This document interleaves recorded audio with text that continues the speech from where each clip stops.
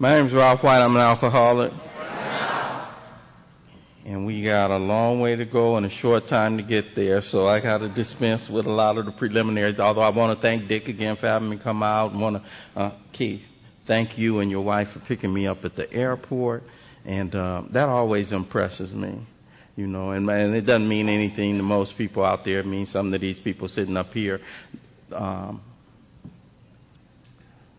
that people will go out of their way in Alcoholics Anonymous, to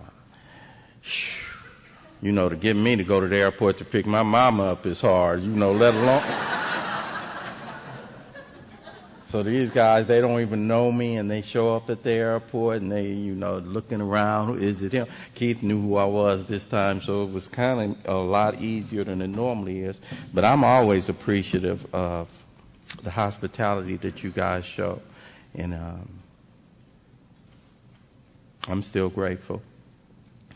Steps 1, 2, and 3 in our program of Alcoholics Anonymous. I've got those 3 steps this morning, and step 1 is the problem. I kind of like talking about it, and I want to thank Dick because, but then again, I don't know what steps I don't like talking about, but I like talking about 1, 2, and 3, And step 1 is the problem. Do we have any new people here today? New friends?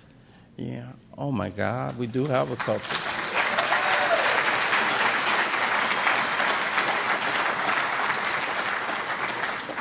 You go to a gathering like this, and it's a lot of people who are thirsty for the program of recovery and who've been doing this deal for a minute. And when you do the early steps, sometimes you think, oh, I'm going to gloss over some of that because, these guys, step 1, step 2, oh, come on now, But I'm one that's been sponsored in Alcoholics Anonymous, that still sponsors in Alcoholics Anonymous.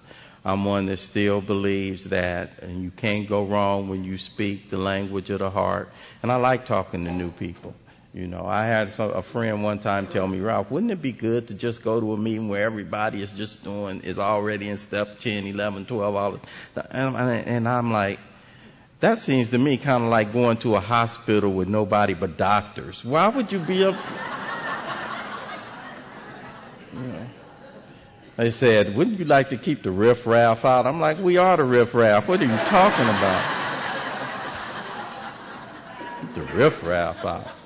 But especially our new friends. I got interested in the Big Book Alcoholics Anonymous when I first came. I came to you guys October 11th, 1986, more dead than alive. Sonia, and I really want to thank Sonia for the song and all her songs this weekend, especially that one. And just a quick plug, I had already heard it several times because it's on a bomb CD. And Sonia gets inspired at these kind of deals, and I'm just happy to have been a little piece of inspiration from my own experience. And so I came in, and as you might know from that song, I have a lot of brothers. I grew up, I have 5 brothers, there's 6 of us in my family, and I'm a high achiever, and I'm a schoolboy, and I'm, teacher's pet guy, straight A student. So I was a high achiever, and I didn't start doing anything till late in life. Took my first drink at 16 years old. It did some things for me that nothing else had done before. Because I was, in addition to being the schoolboy, I was a shy guy. I was scared of girls. I was introverted. I was popular, but at the same time, I always had to deal working. If you know me, you won't like me. So alcohol freed me from those bonds, and it allowed me to start doing and being a guy that had always been inside, that I always knew about. You guys didn't. And he was able to come out and play. And so for years, alcohol did what it is that it does for guys like me.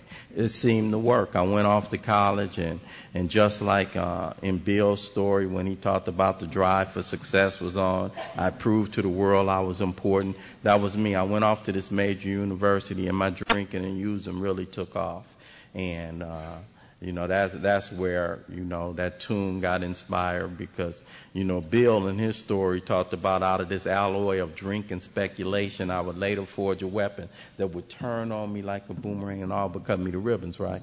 And I always say, I don't talk like that. My mom used to say, trouble always start out like fun. And when I started drinking, that's what happened, you couldn't have told me where this deal was going to take me, because I started drinking and I started having fun and I started with, the things youngsters drink when I was in college, Red Mountain wine, Annie Green Springs, Boone's Farm, Spinata, and then moved up rum and coke, screwdrivers, gin gimlets, Southern Comfort, and I'm in the life, man. And then I start smoking herb, I start using other drugs, and I'm in it. It's the early 70s, Lacey, and it's that time. It's that time. You go to concerts, you don't know your neighbors and the rest of that. And I can't tell you when it started doing more to me than it was doing for me. I can't tell you that. I can tell you that I already suspected some things that I learned about later on in the doctor's opinion, but I had them wrong. I suspected that I had that there was something bodily different about me than other folk from the way that I was doing it, right? I would be at a party till 2 or 3 o'clock in the morning. That was never go home time for me. The bar might close, but I know where every after hours is, and I'm somewhere else, and you guys go home. And I thought the reason I stayed out so much was I had high capacity. Yeah, I'm bodily different. You guys are poop butts. I got high capacity, and that's why I drink and consume so much. Me and my boys and my crew, because we're the real ones. We're trolls. Well, I don't want to use that word. I was about to say we're Trojans, but I'm a Bruin, so that no. But we that's what we do, and so I'm drinking and I'm using, and then I start having some problems. I started getting in trouble with this thing. I got fired from my first job about 1978 or 1979. I didn't connect it to drinking. I connected it to Thursday paydays. Why would you pay anybody on Thursday and expect them to show up to work on Friday? That didn't make no sense to me. That's ridiculous, I was in about my third inventory before the truth about that came out. I was really mad about that job, That's why I got fired. Thursday paydays, and so got asked to leave my first spot, and then things kept on happening, and I'm like the big book describes, I'm a real Dr. Jekyll and Mr. Hyde. It says in the book, the alcoholic more than most folk leads a double life, and I'm the double life guy. I don't always share about it, but I was rising in my career as I was also rising, as my alcoholism was rising, so now, it's about 1982, and I get my first job in management. I'm working in management in the law department of a major utility company out in Los Angeles, and so the double life guy is this. I'm the business guy, corporate guy by day, but I'm the vampire by night. And the vampire outgrows the business guy, always. The vampire always outgrows the housewife.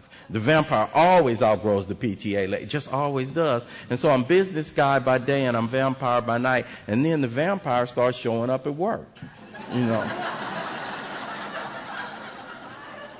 And the vampire don't work at work, And they don't pay the vampire to come to work, And it's a cold thing, I had this office that had this big glass window that allowed me ostensibly to look out on the workforce. Well, it allowed the workforce to look in on me, right? And when you be on one of them 6-day runs and do that whiplash thing and look to see if everybody's looking, that ain't cool, And pretty soon they call the vampire in and said, you got to go and take dude with you, So I've lost this management job, and now the losses are starting to mount, and they're starting to mount, and they're starting to mount, and they're starting to mount. And I can't see the truth about my condition. I can't see that when I go to happy hour, because I will go to happy hour with the people, working with them, good employee relations. I'm the supervisor, but I mingle with, the workforce and the rest. I couldn't see that when I said, I'm just going to stay for happy hour. And they come around, last call, happy hour. My hand involuntarily goes, bring me 9 gin gimlets, and I'm there. I'm there till 2 or 3. And I didn't see why that was, why that continued to happen to me every single time. I don't know why it was that every single payday, I'd start off, I'm just going to go over here to my boy's house. I'm going to go to Dave's house. We just going to kick it for me. I'd start off like that, and I'd end up whole paycheck. Whole paycheck. I never knew, and I had a suspicion that it's better off for you not to take one at all than to get started. I had a vague suspicion of that, but I didn't know it. You know, people used to come up to me, man, you got to drink. Yeah, I got a drinking problem. My problem is not getting enough to drink. You need to get you some business, and that's the kind of guy I am. So I made it in here October 11th, 1986, at the end of a long, bad run. I had no longer been working. I got fired in 1985. And from 1985 to 1986, my job consisted of getting it, doing it, coming down from it. Getting it, doing it, coming down from it. Getting it, doing it, coming down. That was it. That was my profession. I was scuffling. I was already familiar with some of the slogans you guys use. I already knew about living one day at a time. That's how I was doing it anyway. I was already familiar with going to rooms like this with people like you. But the rooms I was in didn't have electricity. The rooms I was in, they didn't say keep coming back. Rooms. So I was already familiar with some of that. And I had descended into a real dark place that October in 1986. And guys like me don't get second chances. I had lost that management job and I was through. I was married at the time and I had been separated from my family. I didn't know where they were living. I didn't know where my little girl was enrolled in school. I didn't know, it had been a long time since I had answered anybody's 8 o'clock or 9 o'clock wake-up call to go to work. And, I no longer thought I was employable. And I got to that place, that jumping off place. And I got to the point where I had conceded to myself, it's like this and it's just going to be like that. I love that part in the book when it talks about how dark it is before the dawn. Because you don't know when dawn is coming. You don't know. Something about grace. When desperation meets opportunity, a little window opens up.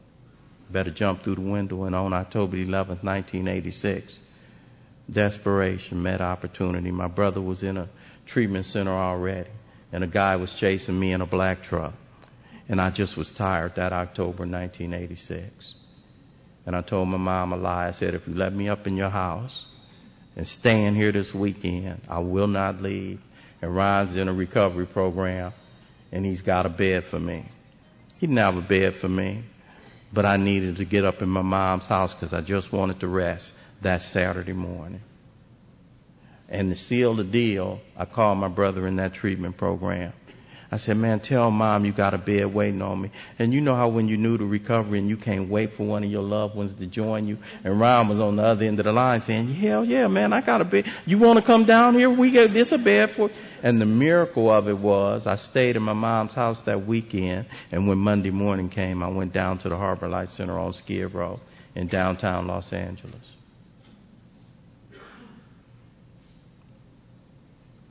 And on October the 13th of 1986, Grace came calling. And I went in that treatment center, and they took me to a meeting of Alcoholics Anonymous. And I started embarking on this journey. And I was able to connect some dots. I was able to put some flesh on my experience. Step one is the problem, and step one is a conclusion I draw based on my experience. I don't come up in the rooms of Alcoholics Anonymous and mull over my condition and say, I decide that I'm powerless over alcohol. No, alcohol decided that for me. Thank you very much. It took me coming in these rooms for me to connect the dots, because I'm twisted, so I read the doctor's opinion. And one of the reasons why I like the big book Alcoholics Anonymous so much, and one of the reasons why we have this workshop set up this weekend, and these things have come into play anyway, is there are people who've discovered what I discovered, what takes place in this big book Alcoholics Anonymous. You'll hear a lot of people say that that the solution is in the big book Alcoholics Anonymous. Well, I want to let you know something.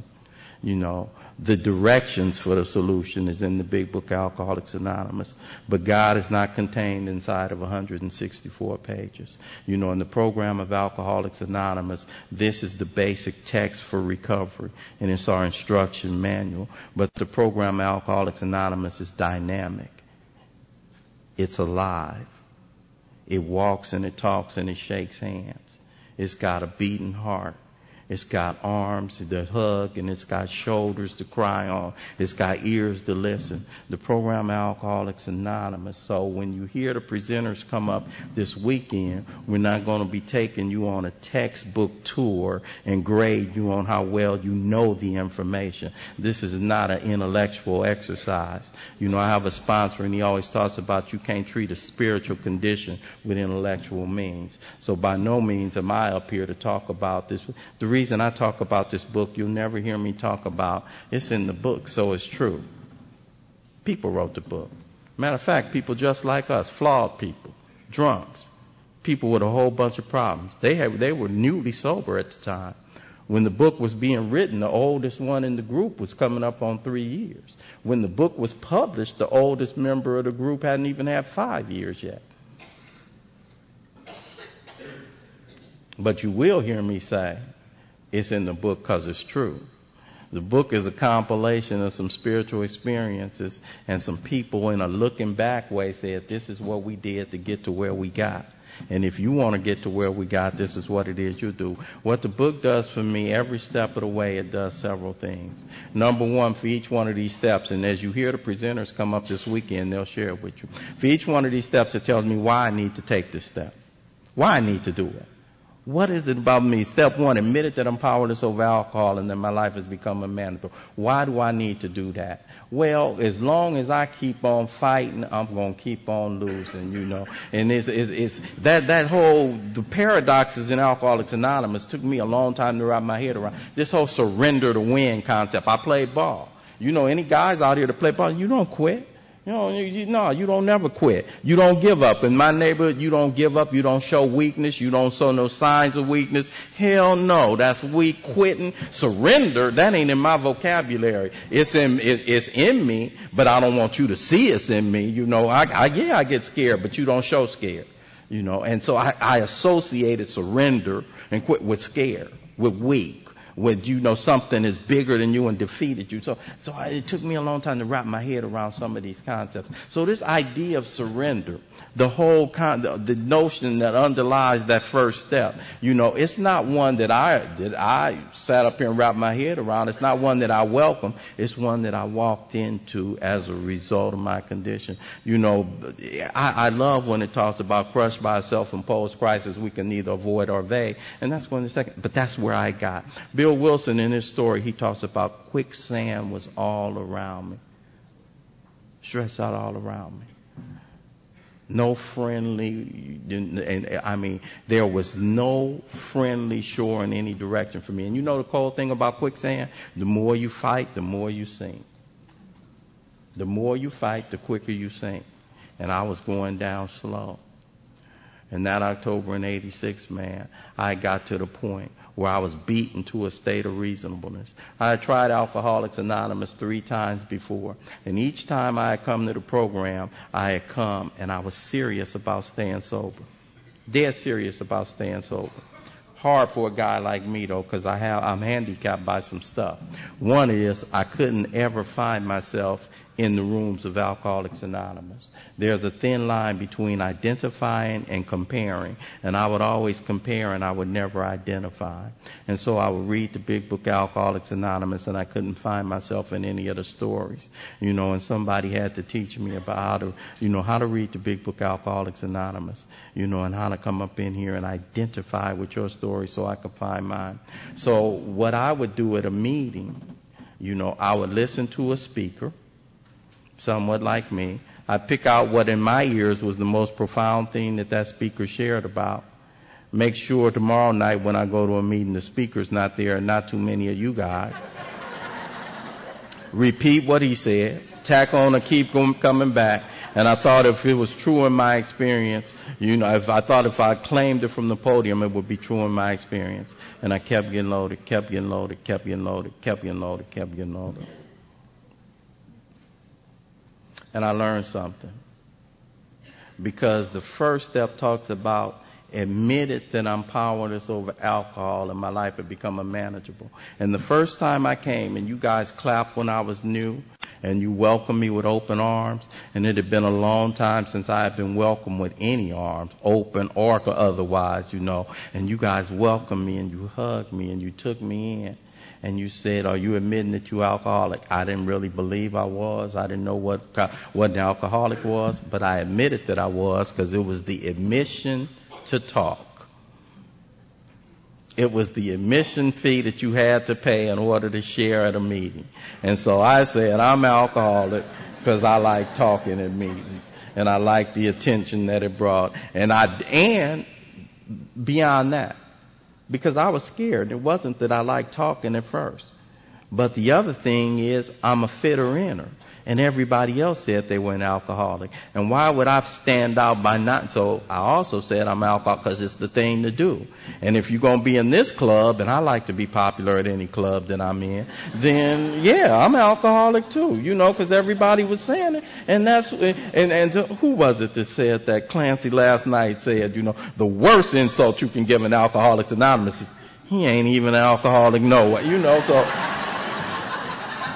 I learned that quick. So yeah, I'm alcoholic, but I kept getting loaded, kept getting loaded, kept getting loaded. Because I admitted it out of my mouth, but I hadn't taken what I like to call step A. Step A precedes step 1. I had not fully conceded to my innermost self that I was an alcoholic. This is the first step. Somewhere where you live.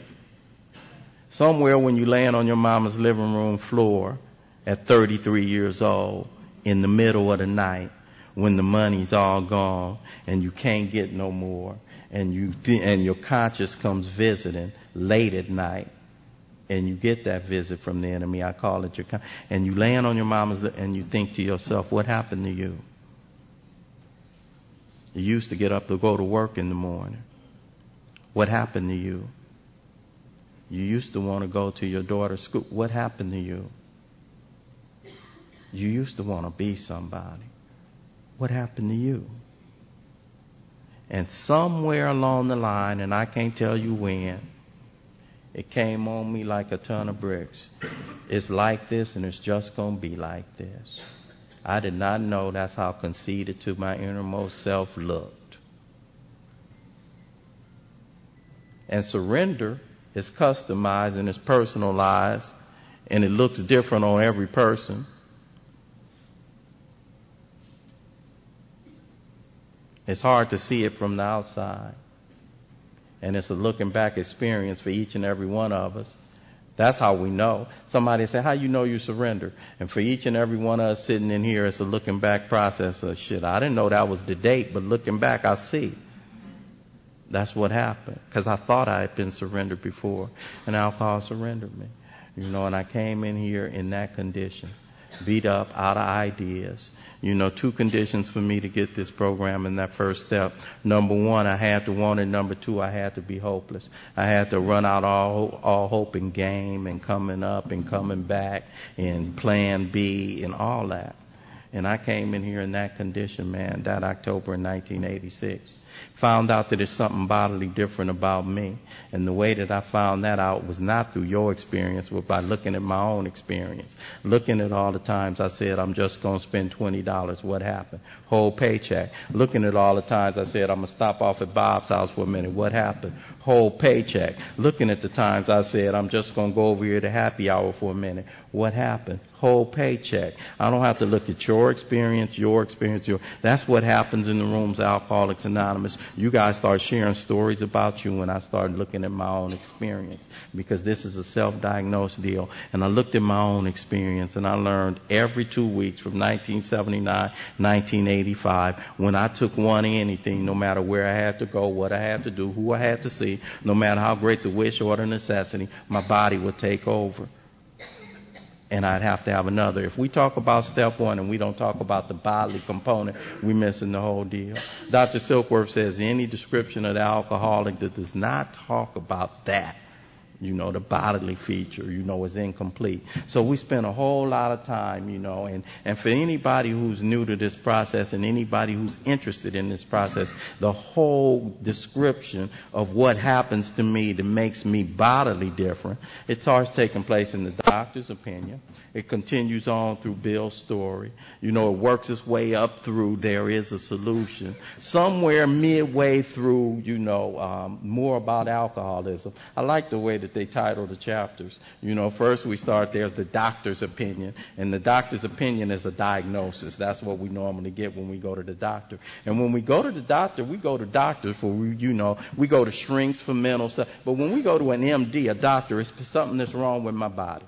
Something that's wrong with my body. First clue that there's something bodily different about me. At the front end of our book, we have the doctor's opinion. His diagnosis of what ails Ralph, right? And so I go up in the doctor's opinion and I find out these things. I find out a lot of interesting facts that nobody but people like me suffer from this thing we call the phenomena of craving. We call it phenomena because we don't know why it is, and we can't put a face on it, but we know it takes place. And this thing called, so it only happens in me. So if I've ever been one that said I'm just going to take one and ended up at the closing out the bar, I'm in that number. I'm in that number. If I'm one of the ones that said I'm just going to spend 20 and ended up spending the whole paycheck, probably in that number. If I'm, so I look at that, and I like the way that the book is written. So we got the doctor's opinion. Then we say, okay, we're going to tell what it is that we do, the basis of Alcoholics Anonymous. We're going to do one alcoholic sharing with another. That's the basis. One drunk sharing with another. The rest is the fluff. We have the taper, we have all, but the basis is one drunk sharing with another. And we start that with Bill's story. Beginning of our book, we're going to have one drunk sharing with another. And he's going to share his experience, strength, and hope. He's going to share what he used to be like, what happened, and what he's like today. And I'm going to see the progression of the disease of alcoholism with a face on it. And if I track Bill's story and match mine next to it, I see the progression in my life. So then we do that, and then, okay, dude, you came in here, you tore up, you messed up, you wore out. Now we're going to give you a little hope. There is a solution. Because when you read Bill's story, Bill is a cold out. There is a solution, Ralph. There is a solution. You tore up and the rest of that. Whew, there is a solution. Okay, dude, before you get carried away, let's talk some more about alcoholism. Let's really get you grounded again before you because the goose hung high, just like Bill said. We're going to talk some more about alcoholism. And then we talk some more about alcoholism. And midway through that chapter where we're discussing the bodily difference, it turns on me. And it says all of this talk about taking the first one, it would be pointless and academic if you just don't take the first one. Just say no. That's a hell of a program of recovery if it worked, huh? Just say no. I can't just say no.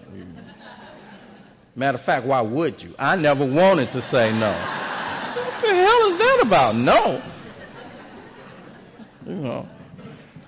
And so it turns on a dime. It says academic importance. It says because the real problem of the alcoholic centers in his mind. Why you say that? Why is it center in my mind? Because guess what? I already talked about spending the whole paycheck, but every 2 weeks, stone sober. Not not because of phenomena of craving, which happens after I take the first one. Stone sober after getting wore out the previous 2 weeks. After getting everything taken, after coming home remorseful again, after coming home without a check again, after not being able to buy Christmas presents again, after saying I'm not going to do this again, something happens on Wednesday prior to the Thursday payday. Something happens. And stone sober, my car seems to drive to the LIQ on payday. second part of this disease, of that first, of the disease that I suffer from. The bodily difference, but there's something mentally different. We call that a mental obsession. The obsession that somehow, someday I'll be able to control and enjoy this magic potion I discovered all those many years ago. So I'm in this obsession. So I can't drink because of my body, but I can't not because my mind won't accept that fact. And I did that over and over and over. So if my disease centers in my thinking, guess what? That ain't where recovery centers. Don't try to treat this disease with this disease. I can't think myself out of this deal. That's the coldest part for me, because I'm a smart guy and I'm a thinking guy and I'm a figure outer. We got any other analysts in here? I'm going to figure it out. Somebody in here came here this weekend to get more information.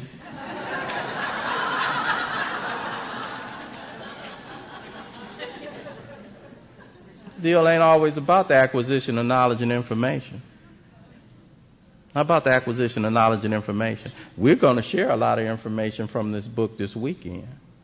We're going to share that. And the biggest piece of the information I can share with you is I don't treat this disease with this disease. I don't treat my thinking with my thinking. The disease centers in my thinking, recovery centers in my feet. I train my feet. I train my feet. So this whole mental, so that deal.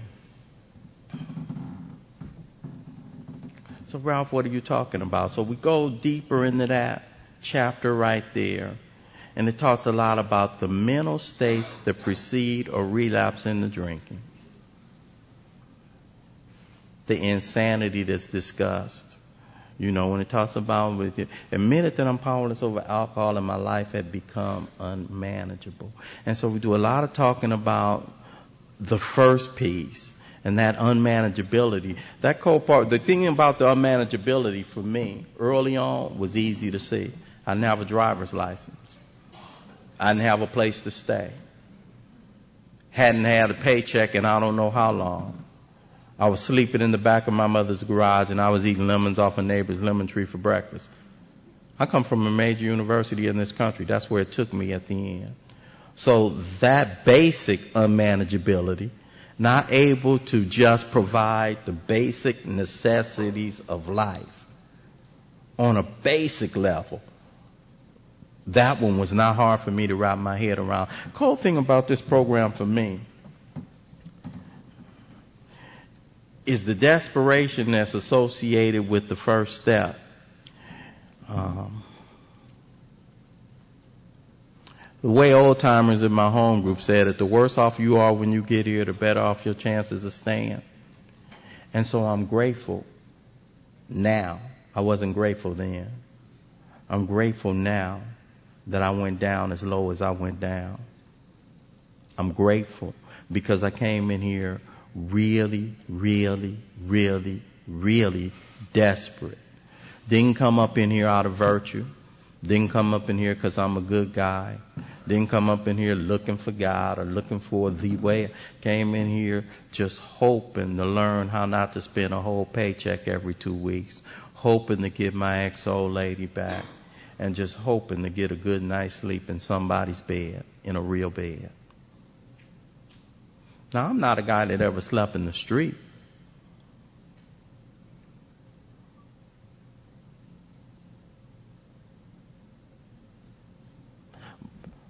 But I went to a real dark place for me.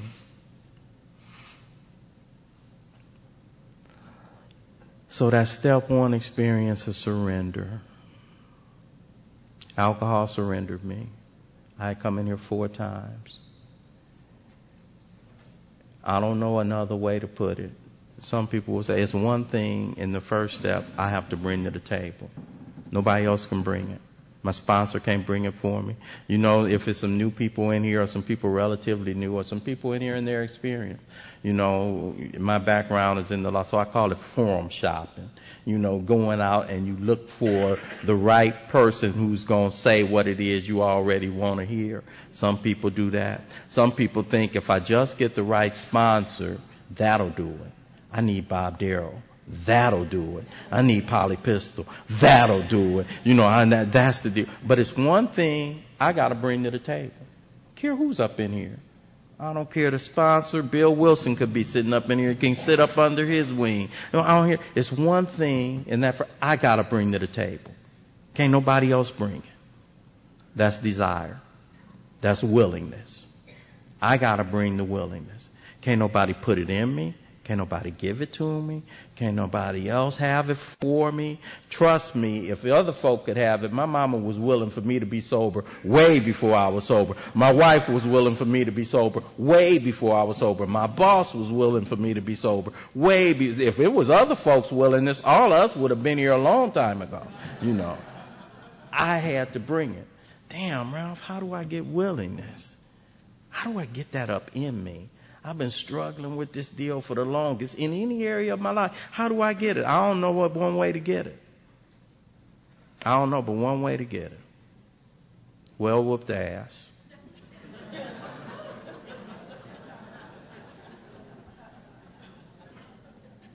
I like to put it in a kinder, gentler way, but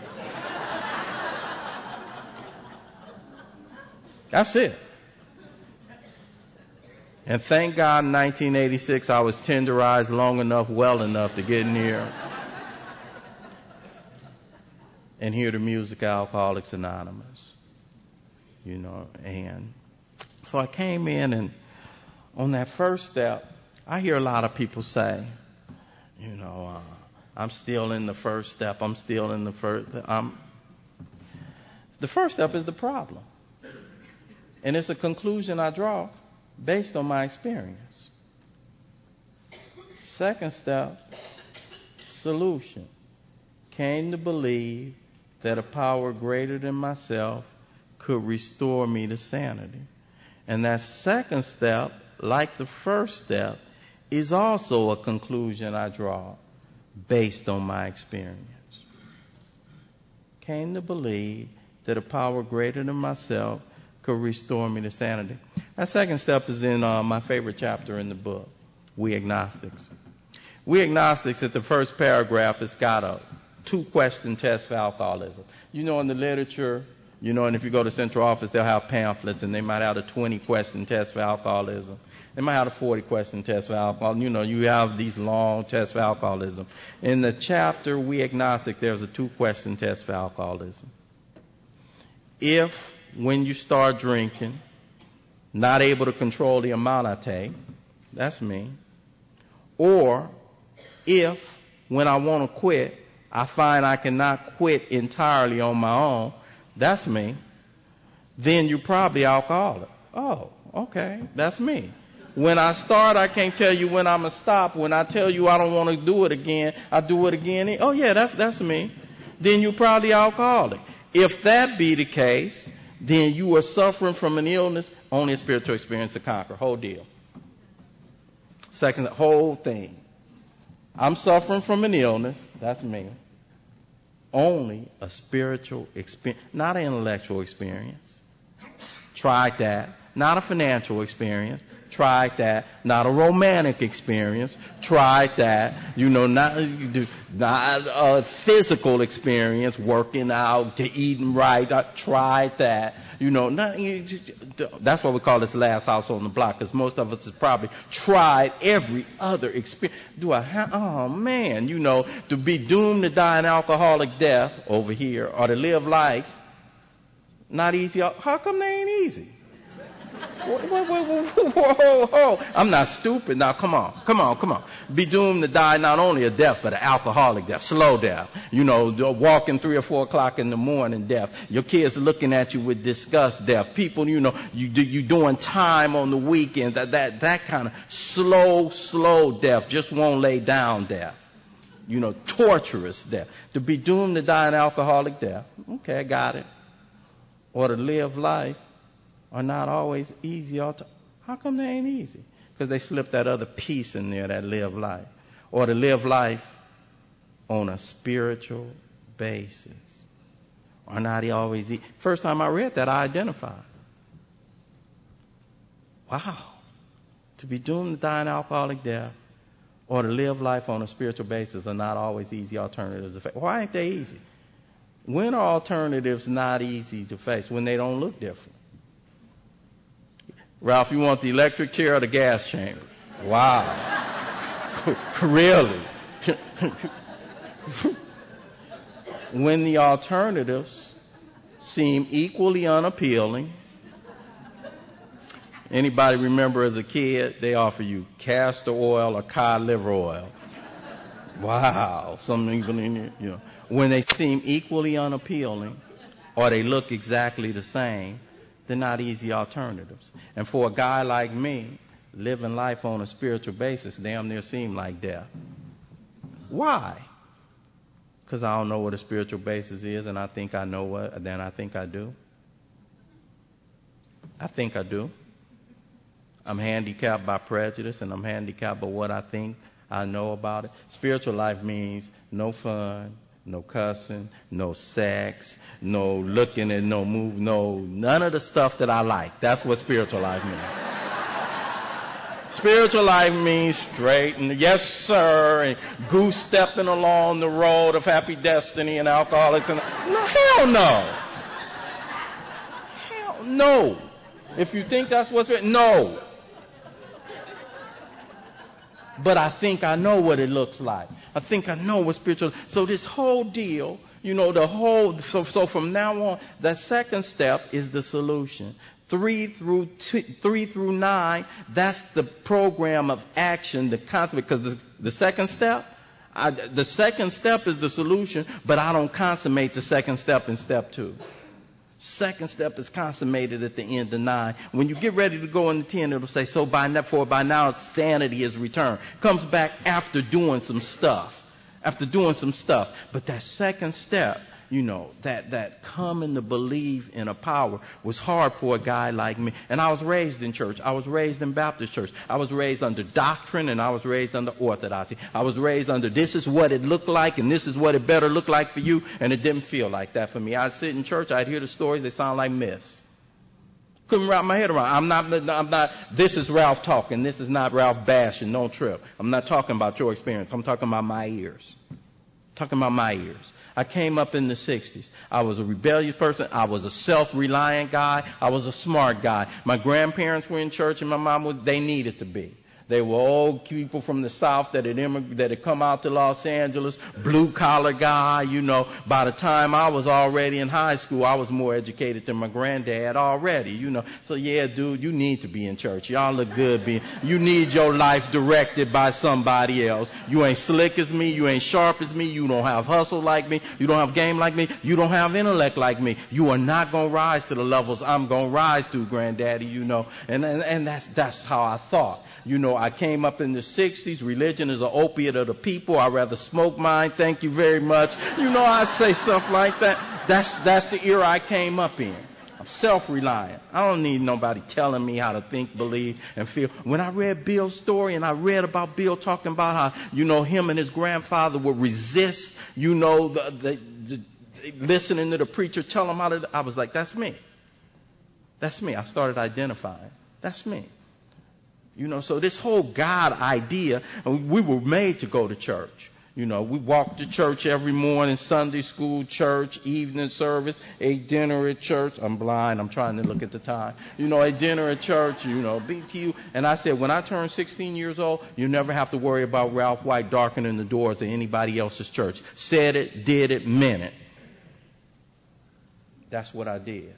And that's how I was. So when I came in here and you guys started talking about this idea of a power that's greater than myself, you know, it was really something I resisted, you know. But I didn't resist as hard because I was tenderized, you know. And there were some things in my experience that worked for me in the second step experience. There's a negative second step that precedes the second step. Just like there's a step A that preceded step 1. And the negative step, coming to believe step, was I had come to believe in the hopelessness and futility of life as I had been living it. I had come to believe that the way I was living was the way I was going to be living. That's it. That's all. Everyday gray. Every day the same. Every day ugly. Every day no hope. It's a cold thing. You can take a lot of things from people. You can take money from them. You can take possessions from them. You know, you can take things from them. And I've lost a lot of those things, even in recovery.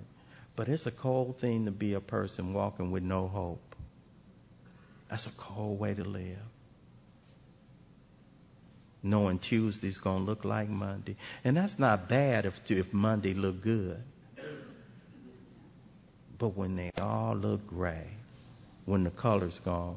I got a friend at home, and it's a lady. And I identified when she said it, and I don't know why, but she says, you know, life had that look to her. And she said when she drank, when she drank, she felt wittier, prettier, and tittier. And I said, oh yeah. Now, don't ask me why, because I didn't, but you feel me? Don't that sound descriptive? And I recognized the first time I said it.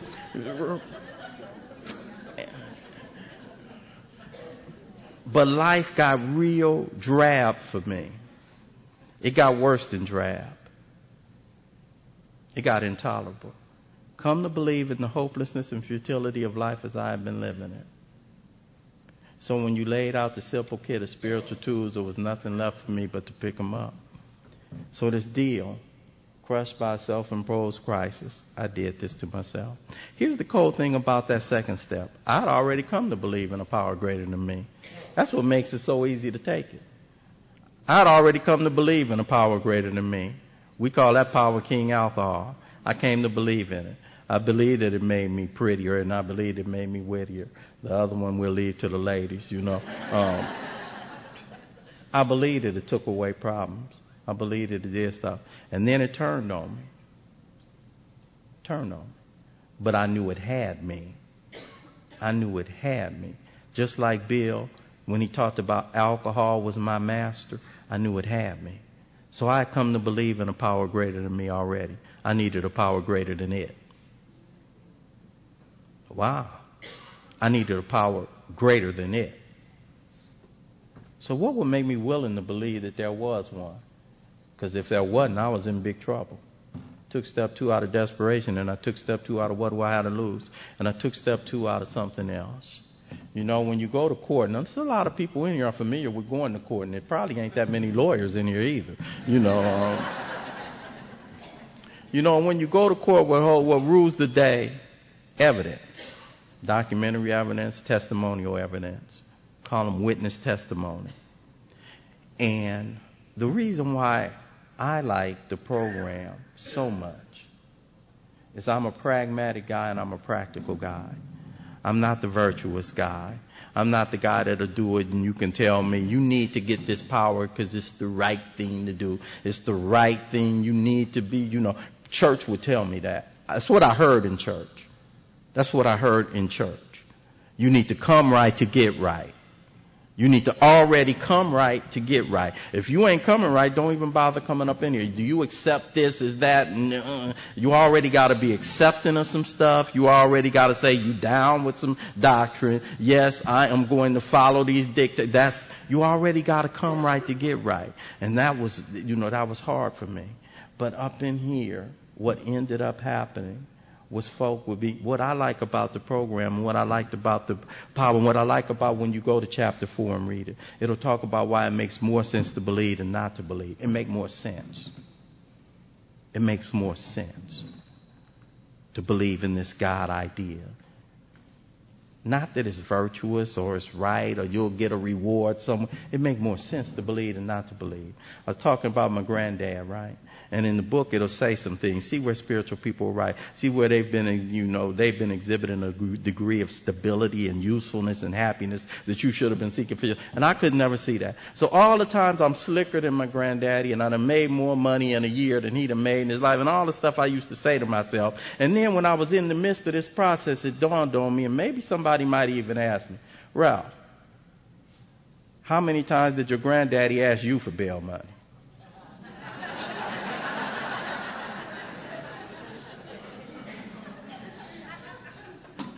I'm slicker than him. I'm smarter than him. I'm self-reliant. I'm more educated. I make more money. Who's asking who for help all the time? Wow. Maybe it is something to this deal that they talk about. My mama had 6 sons. All of us were in the life. All of us in 1985, from the period of 84 to 85, all 5 of my brothers and myself ended up being put out of our respective homes, and we all ended up in my mom's house. We were practicing the disease. 6 grown men, and there were days we couldn't come up with $5 between us. My mother used to come home every single day with a bag of groceries, because if she kept any food in the refrigerator, these 6 grown leeches that she gave birth to would have cleaned it out. And my mom, in the darkest of dark, with no way of knowing that her son would be standing in front of you guys one day, some years later, with no way of knowing her other son does the same thing sometime, with no way of knowing her baby boy will be 25 years sober on Christmas Day, with no way of knowing, my mom, in the darkest of dark, would say, God will make a way. And I would look at her with my slick, sharp, smart self. Be like, yeah, you need that. A spiritual experience. And I suffer from an illness and I need that. So I've seen that demonstrated. And I started looking at where perhaps religious people were right, exhibiting a degree of stability. Because if she didn't have a house, where was I going to stay? Usefulness and happiness. Just came in here and I started looking at that and thirsting for it. And I listened to you and you and you and you and you and you and you and you talk about there was a power that had done for you what you couldn't do for yourself. But before you said that, you would share what you were like. And I would know this is not a deacon or a minister sharing with me the power of the power, but it was somebody just like me. Testimonial evidence. And pretty soon the witness testimony got overwhelming. And it seemed real stupid for a guy like me to talk about you can't fly when I'm looking at people soaring. Bill talked about wholesale miracle. When I went to church and they'd be talking about the miracles and Moses parting the Red Sea and Daniel in the lion's den, I'd be listening. No disrespect to any people. I couldn't wrap my head around. Sound like myths to me. Sound like myths. And then I hear Dick Anderson talk about being in the lion's den with the Black Panther. I said, oh yeah, I could see that story. I listen to Tom Ivers, I listen to Polly Pistol, I listen to Mark Gallup. I listen to people and I say, yeah, I can feel that miracle. And it started seeming like crazy for me to discount the power of the power. And I took the do I now believe or am I even willing to believe in the power? Yeah, I'm willing. I'm willing because I ain't got nothing to lose. I'm willing because I'm tore up. I'm willing because my life is on the line. And I took it out of desperation. Got to the point, and even sometime today, life feel big. Sometimes today, life feels very big. We listen to the stories Thursday night, and we listen to the stories of the family. I listen to Dave and I listen to Polly, and listen to what happens even on the road of recovery. You know how they say that God don't give you more than you can handle? That's true, but life will.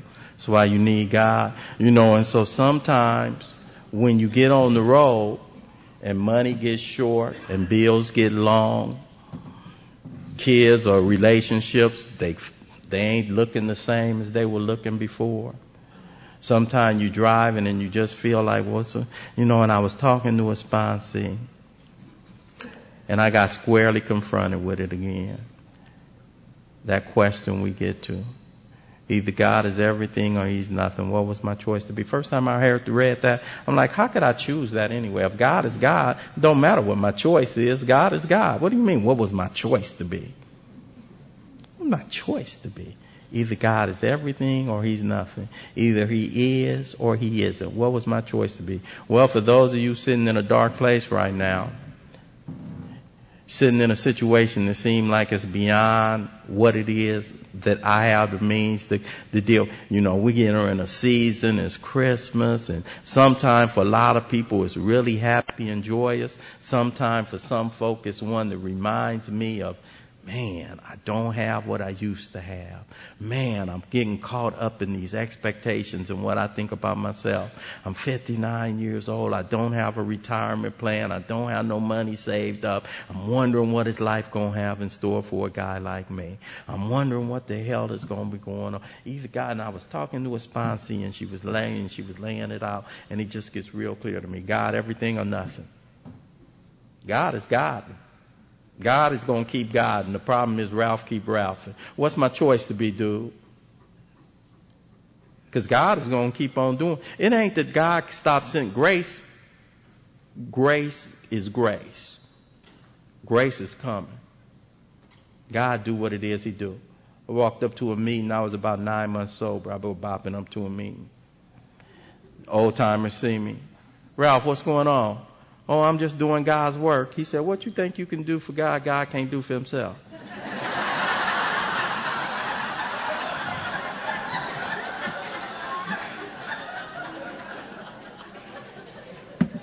Floored me. Because I thought I gave the right answer. Because I'm the right answer guy, right? And I'm the right answer guy. What was wrong with that answer? You know, I'm 9 months, I'm doing God's work. I said, but, you know, raised right in Alcoholics Anonymous. Really raised right under the lash of alcoholism. So somewhere that smug superiority I normally roll with, that arrogance that I normally roll with, that intellectual arrogance, it was beat down in my first year. And I was really one that came in here and got at the feet of the old timers. I was really one that came in here and listened to you guys like only the dying. I was really one that came in here and I started going to meetings. There's something that's underrated about the feet training that's required in this deal. And part of the feet training is the repetition. And we don't talk about that as much because we'll be talking about some lofty stuff, and the presenters in here will be going into the theory. But there are some back to basics in Alcoholics Anonymous, particularly not just when you knew, sometime when you old. I got to go back to basics and do the repetition. You know, the thing about this deal that you don't know, unintended consequences. You don't even know. Some stuff you do and they have consequences you're not anticipating later on. You know, you don't know that that's what's going to happen. You know, you just doing the deal. You just doing the deal. You're just doing the deal. So this picking up ashtrays, and this listening to people, and this sitting down and shutting up and being quiet, what it is, unintended consequences. You know, there's some humility being developed in a guy like me, because humility ain't hoped for, wished for, thought up. It's developed. When we go to meetings, it's more than just the acquisition of knowledge and information. You know, sometimes it's about the development and the cultivation of some things that I can't get no other place. So this development, this cultivation of this humility that I didn't know I had, you know, but it was being developed unknown to me.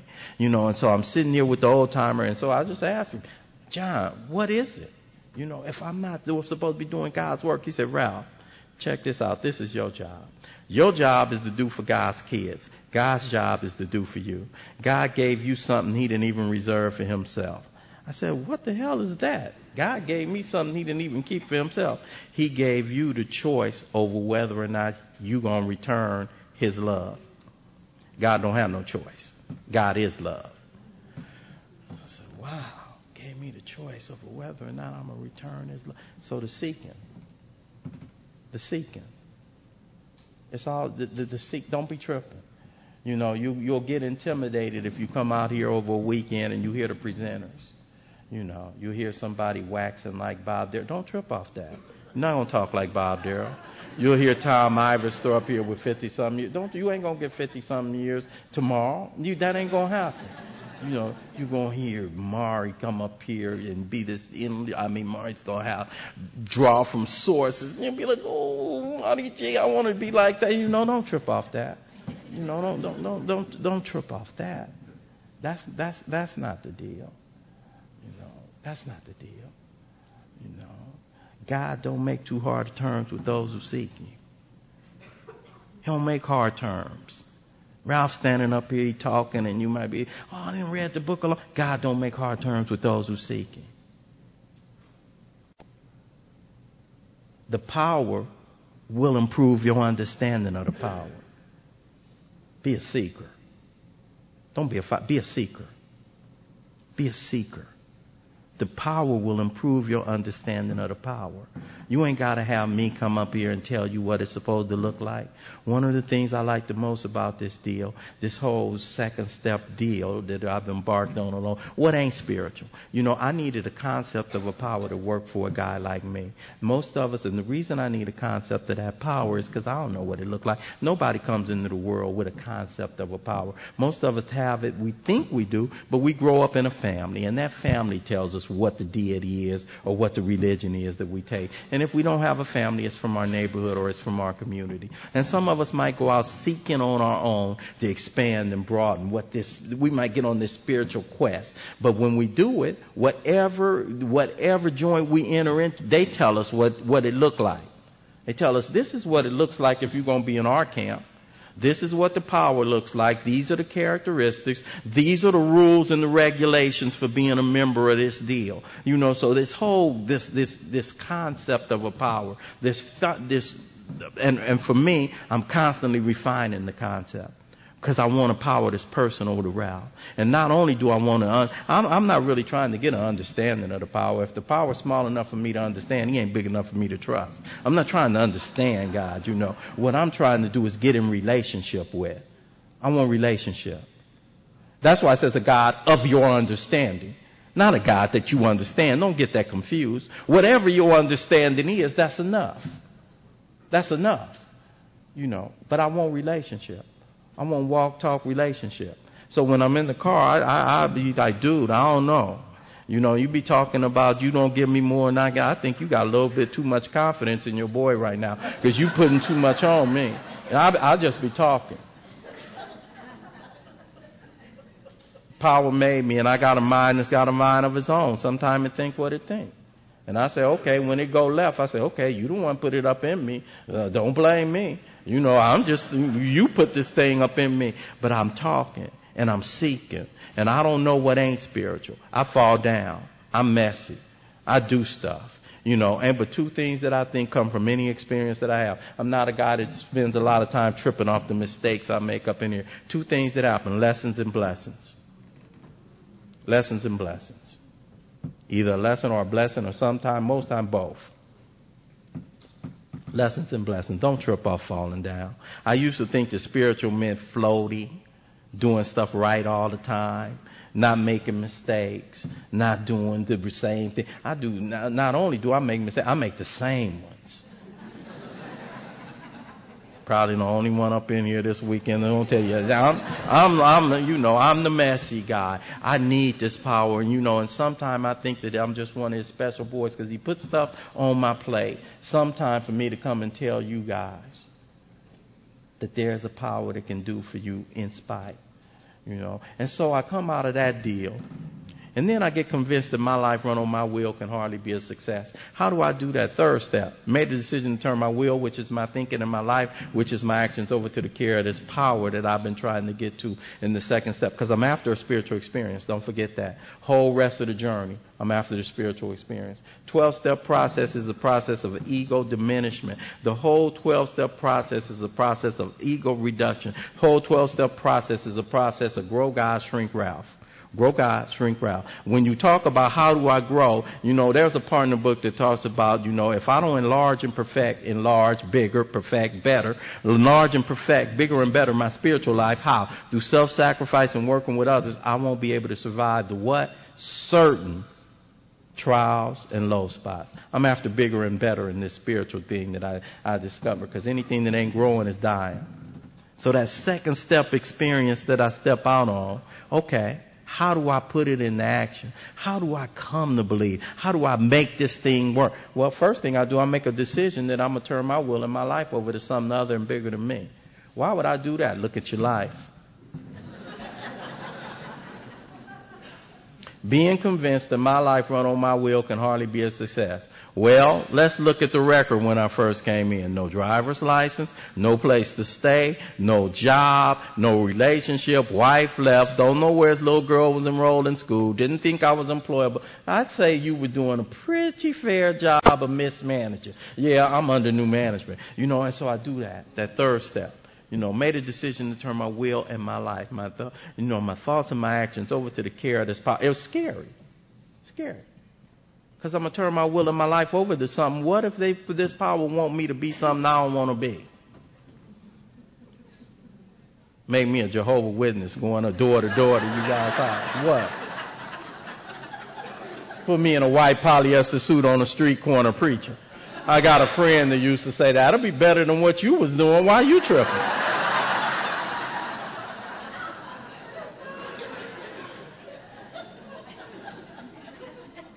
And I need visuals sometimes. And when I think about this power and my relationship with it, because I like to grow my relationship with God. So when I say something like that, oh man,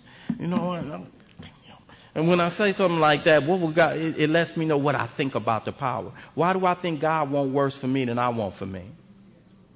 What does that tell me about my concept of the power? Well, I don't believe that God wants worse for me. I believe God wants better for me. How many parents we got up in here? We got a lot of parents in here. If you're a good parent, you don't want the same thing for your kids. You got one kid that's a computer nerd. You got one kid that's an athlete. And you might be fathers and goddamn, get off that computer. I want you to go play football. And your kid is scared. No, that ain't being a good parent. A good parent wants Bobby to play football if you want to play football. He wants Joey to be a computer nerd if you want. What makes me think God is any different? What makes me think God is going to turn me into Bob? He going to make me the best Ralph I can be. Going to make me the best Ralph I can be. Not going to make me something other than me. Wants better for me than I want for myself. Does better for me than I can do for myself. When I do that third step prayer, God, I offer myself. It's so powerful. Sometimes it still blows me away today. Third step prayer. I offer myself to you. I know I'm getting ready. I offer myself to you. Build and do with me as it will. First time I took the third step prayer, I was a year sober. And it blew me away when I thought about it. If I walk up to Sonia, the year sober Sonia, I offer myself to you to build with me. Dude, keep it moving. What? I wasn't a vision for you. I didn't have nothing. But God don't do that. The thing about the third step prayer, anybody up in here, God don't do that. You ain't got to get right. You ain't got to be right to get right. I offer myself to you, still lying. Take me. I offer myself to you, still holding. Take me. I offer myself to you, still in bed. Okay, take me. I offer myself to you, I ain't through writing these checks. Okay, I ain't through lying. I ain't through doing all the things. I ain't through looking at the porn. I ain't through it. But I offer myself to you to do something with me, just like I am. I ain't got to clean up to come there. I offer myself to you. Do something with me. And I'm going to tell you something over the course of these past 26 years. He's done something with me. He's done something with me. He's done something with me.